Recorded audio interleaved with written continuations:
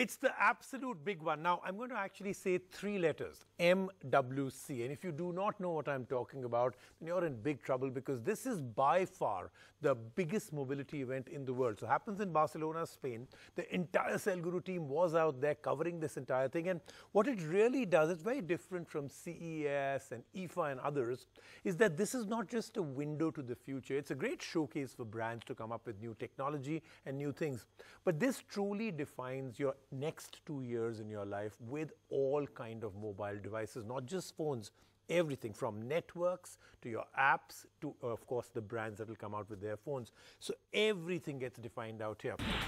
The Cell Guru team is in Barcelona this week at the Mobile World Congress, and we bring you all the phones that rule the roost at MWC this year. Huawei launched their premium foldable phone, the Mate X, and we take a look at this phone or tablet that has marked the arrival of foldable phones. Nokia has launched the most phones at MWC this year and are riding high on the number of cameras on the new Nokia 9 as well. We take a detailed look. LG launched the V50 ThinQ and the G8 ThinQ at Mobile World Congress, and we take a look at the hand ID tech they have got on the new G8. So let's get started, of course, with news of the week. And even though all the headlines are coming from the Mobile World Congress, India and brands in India really did not let up steam at all. So Samsung continued, of course, with their M series. M10, M20 did fantastically well. Now they have the M30.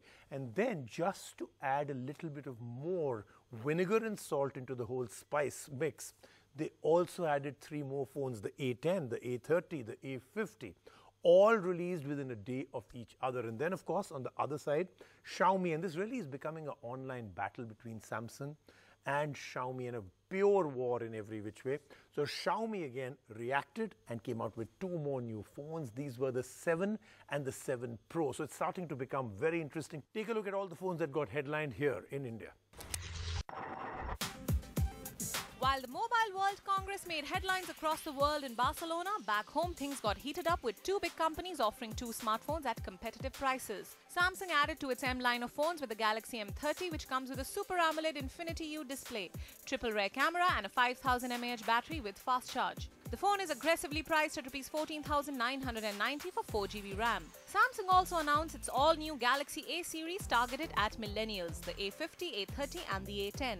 The Galaxy A50 is priced at Rs 22,990 for 6GB RAM, the A30 for Rs 16,990 and the A10 for Rs 8,490.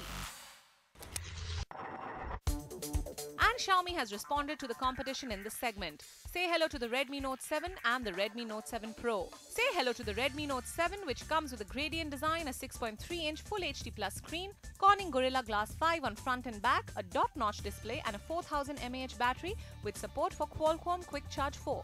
There is a dual rear camera setup with a 12-megapixel and 2-megapixel lens setup. The Redmi Note 7 will be available for Rs 9,999 for 3GB RAM.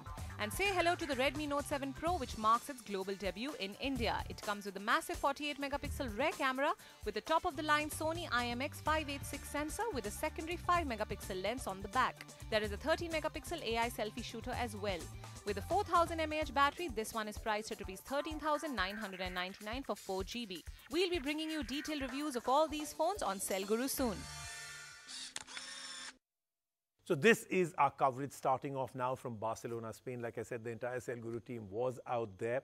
We're going to start off with everything, including, of course, the big headline maker, which was the Huawei Mate X phone. But before we do that, let's just get down there and see what does the MWC look like this time. Sanjana's out there. And of course, I understand she has a big smile, but I hope it's not just because she's partying in Barcelona.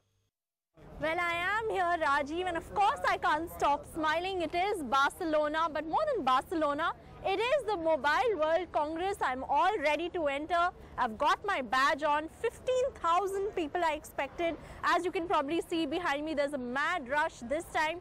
This is Mobile World Congress 2019, and we are bringing you all the biggest updates from here.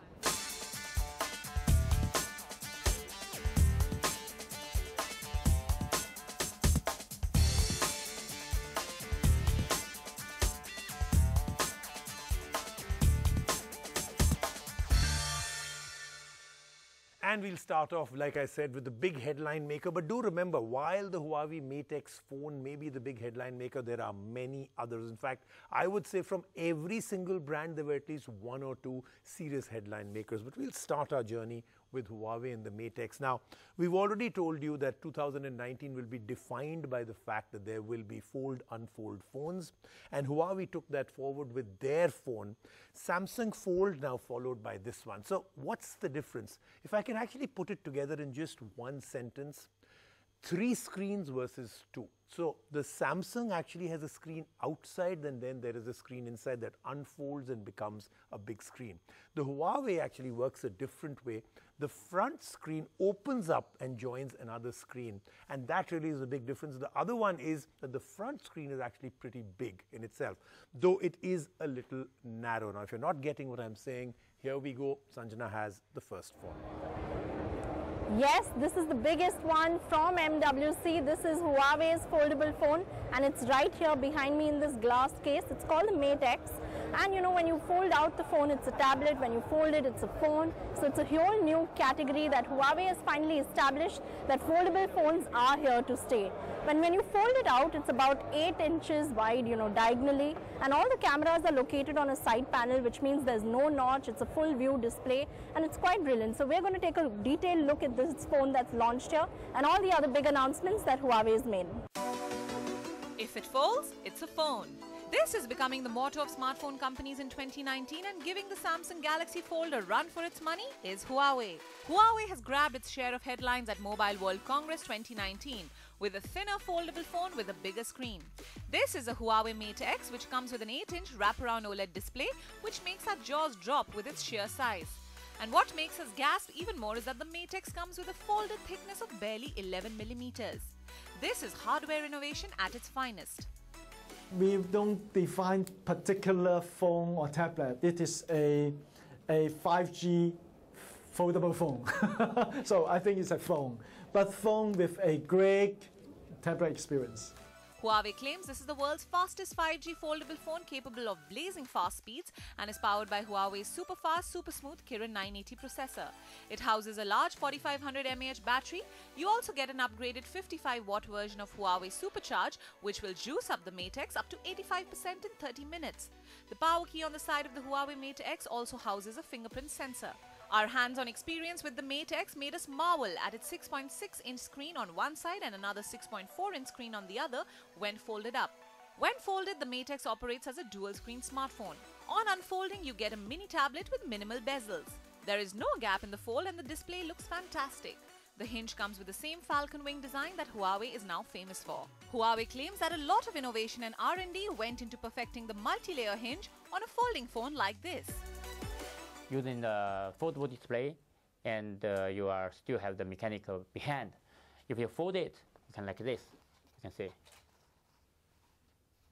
it's not in the line because there are a lot of layer in the display and the mechanic together. So if you fold it, it's like this. So we have to design this part, hinge, this part, to let this just in the line. The camera setup is located in the spin hinge, and we don't know the number of lenses yet, but rumor has it that the camera setup is at par with Huawei's mighty Mate 20. And be ready to sacrifice a king's ransom, because Huawei is offering all this at the whopping price of €2,299 with 8GB RAM and 512GB of storage for the Mate X, and releasing it from the middle of this year. That's more than 1.85 lakh rupees. But who said holding the future in your palm would be cheap? And we also got a glimpse at Huawei's second-generation MateBook X Pro, which is a full-view notebook with an artistic design and minimal bezels. This flagship notebook comes with a metallic unibody and premium sandblasted finish. What is noteworthy is a 13.9-inch ultra full-view display with slim bezels on both sides, giving you a 91% screen-to-body ratio.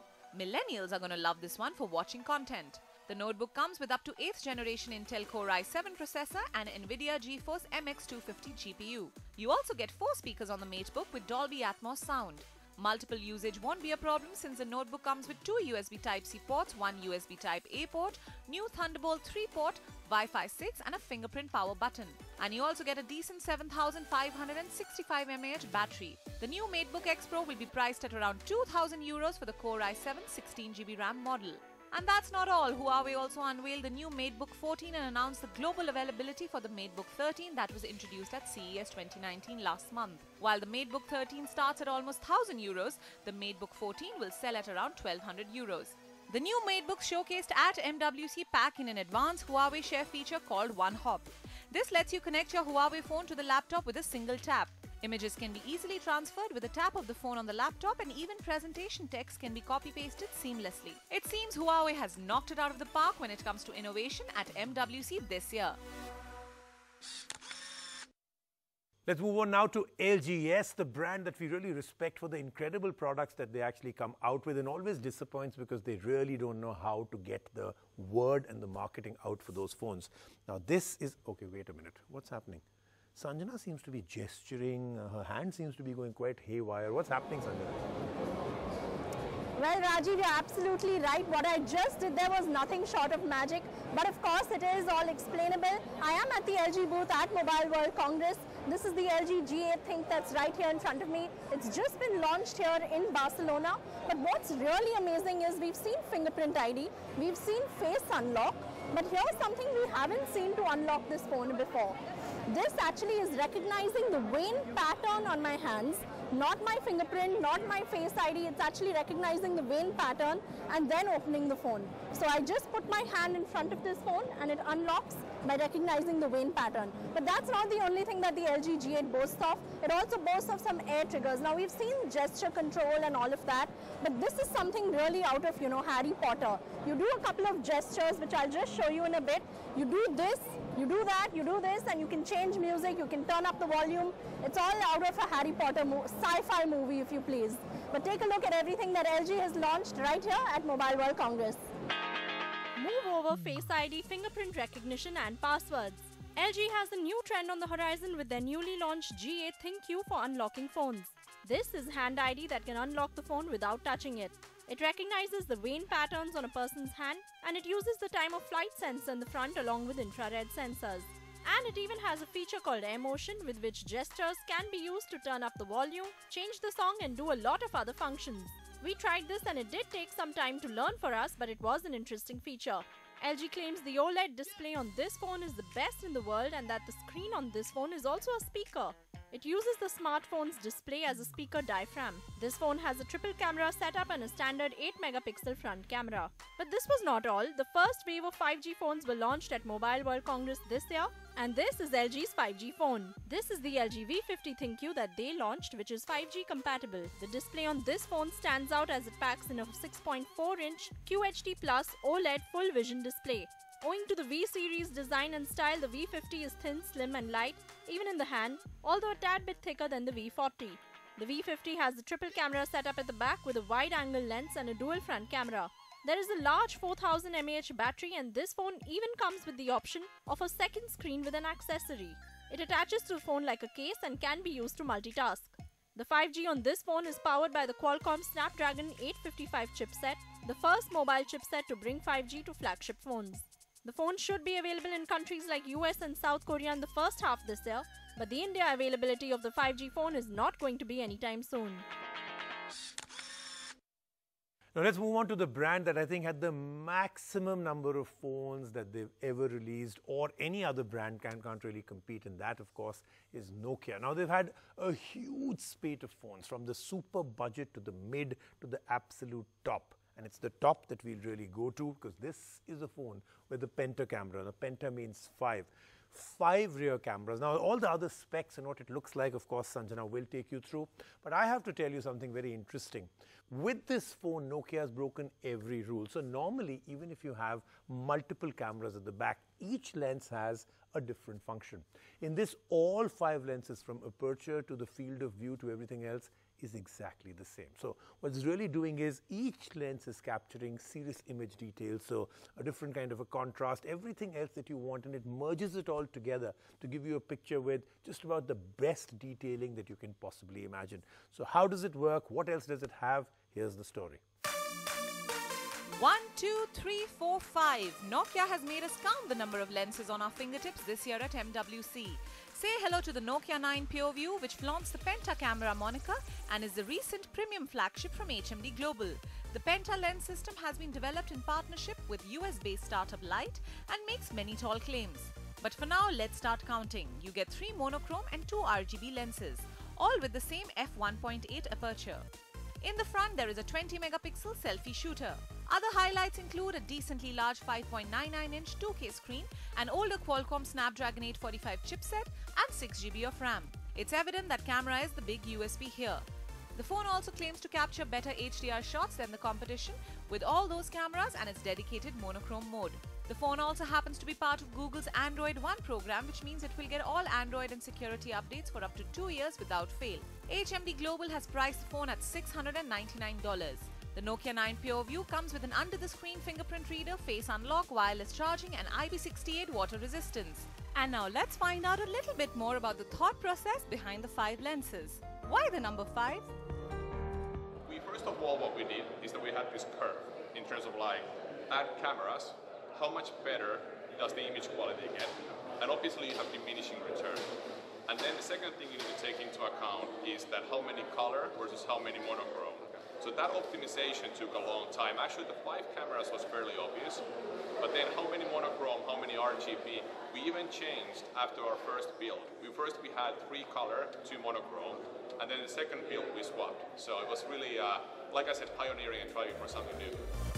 And moving on from the premium to the wallet-friendly, HMD Global and Nokia also unveiled a slew of more affordable options with old-school features reminiscent of an era gone by. The Nokia One Plus comes with a removable cover, a 5.45-inch touchscreen display, and is powered by a 1.5 GHz quad-core processor.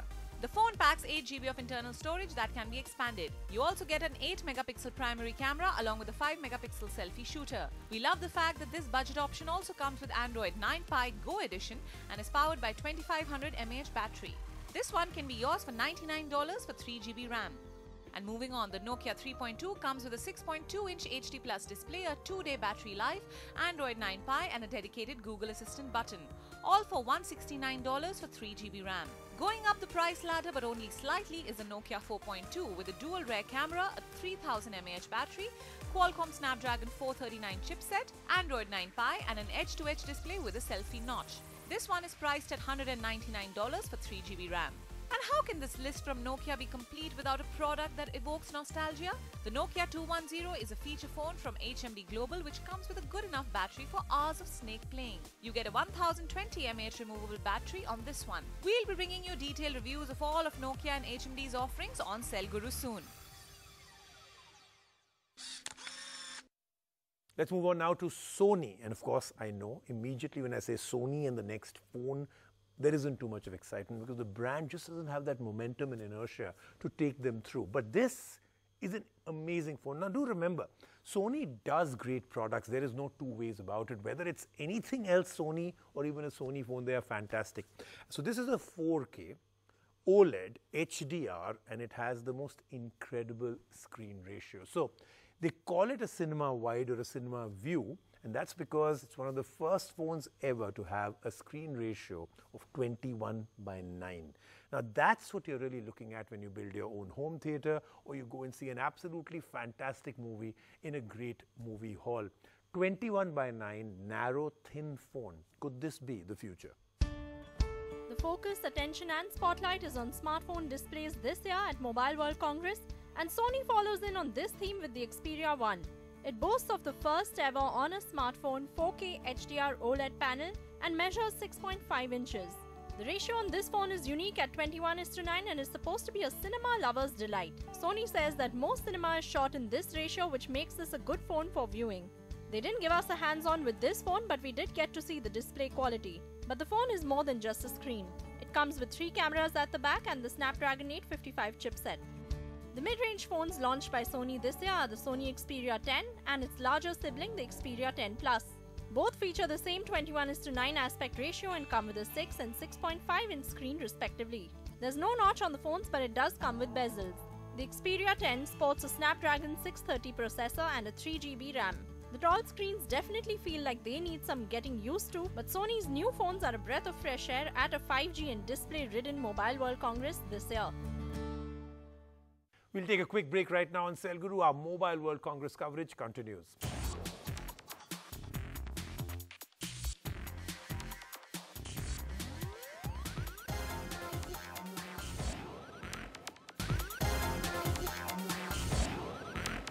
Now let's move on to Xiaomi. Of course, they had a great presence out there at the Mobile World Congress, and two phones really stood out. The Mi 9, which really is almost at flagship level for them, and the Mi Mix 3 5G version, which a lot of people really liked. While the Xiaomi treated Indian audiences with the highly anticipated Redmi Note 7 this week, the company also made headlines in Barcelona with its first 5G-ready smartphone, the Mi Mix 3 5G. With this 5G phone, you can get the latest Qualcomm Snapdragon 855 chipset, Android 9 Pie with MIUI 10, a swanky 12-megapixel AI dual camera, which comes with noteworthy features like 960 FPS slow-mo video capabilities and flawless selfies. You get a dual front camera of 24 and 2 megapixels, and we hear that the phone will come with optical image stabilization, face detection and HDR imaging as well. On the battery front, the Mi Mix 3 5G packs in 3800 mAh juice, and to do justice to its massive 6.39-inch screen. We are told the stunning Super AMOLED display is protected by a durable scratch-resistant glass. Another highlight of the phone is Xiaomi's patented magnetic slider, which can be used to answer calls or open the camera app. The slider also means that you get minimum bezels and no notch. The price for the Mi Mix 3 5G starts at €599, which is a little over 48,000 rupees. A phone which is dressed to nines. That is the thought that came to our mind when we spotted Xiaomi's triple camera flagship, the Mi 9. Xiaomi did again what the company is now famous for: flagship specs at an aggressive price point with the Mi 9. So now you get a triple camera setup with a 48-megapixel primary camera with a Sony sensor, 16-megapixel ultra-wide angle camera and a 12-megapixel telephoto lens.